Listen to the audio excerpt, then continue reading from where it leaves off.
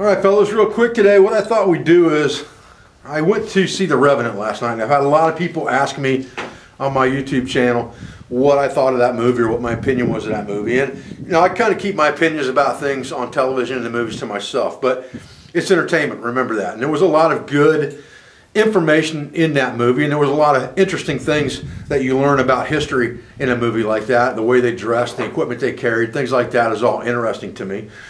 One of the things that I saw in that movie that interested me the most was, if you paid attention in the first part of the movie, when Hugh Glass started the very first fire that he started, he actually pulled a fork out of his haversack, and he used that with a piece of flint as a striker to ignite a bird nest that he had poured some black powder into, if I remember right. And I thought that was really interesting because, number one, to be able to do that, the back of that fork, the high carbon steel in that fork, would have to be very, very hard to be able to become a striker, very much like the frizzen on his rifle. But the forks could not be that hard, or they would be brittle. Now, the one flaw or fly in the ointment that I see with something like this is, A, if this is just going to be a food, meat-eating fork, that's fine. But if you're ever going to try to use this thing to tie it to a stick, to cook meat over a fire, something like that, you would probably affect the heat treat within the fire steel portion of this fork. But we're going to recreate this today. Stay with me and we'll get started.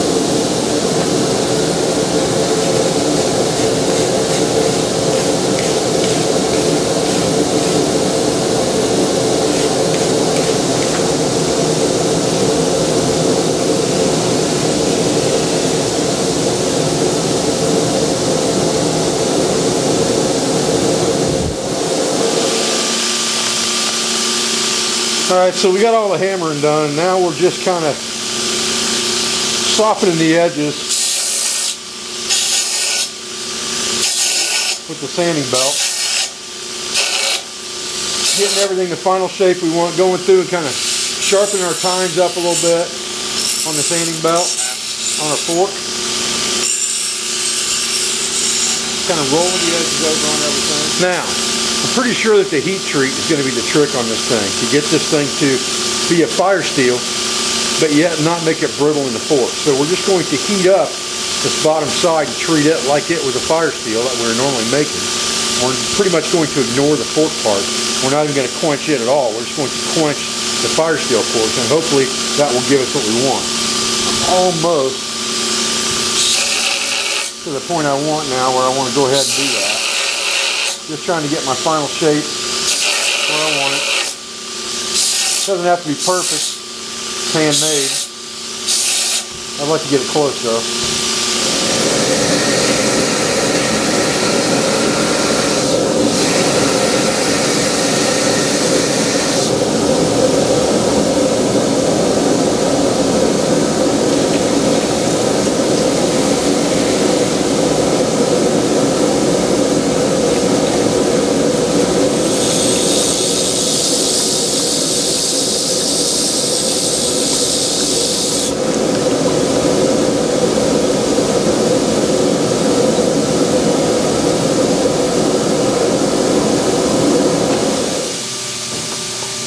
I'm going to leave it standing in that bucket of water with the fork sticking out, because as soon as I pull it out, heat's going to rise back up through the coldest part. So if I leave that cold in the bucket with the forks up, it should give me the proper heat treat for a fire steel without messing with the forks and making them brittle. We'll find out. It's an experiment.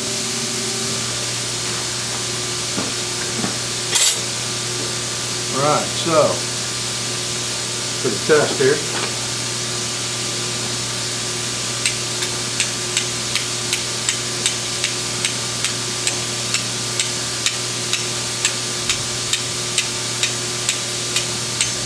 Oh yeah.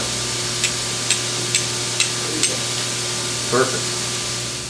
Alright, so here's our flint striker slash fork. It works really good. Throwing actually surprisingly good sparks to me. But it was a pretty simple project, and I wanted to do it for you guys today real quick and try to recreate that item from the movie in case anyone was interested in seeing how to do that. This was a piece of raw 1095 stock. I appreciate you guys joining me for this video. I thank you for your views. I thank you for your support. I thank you for everything you do for our school, for our family, for our business, for all of our sponsors, instructors, affiliates, and friends, and I'll be back with another video as soon as I can. Thanks, guys.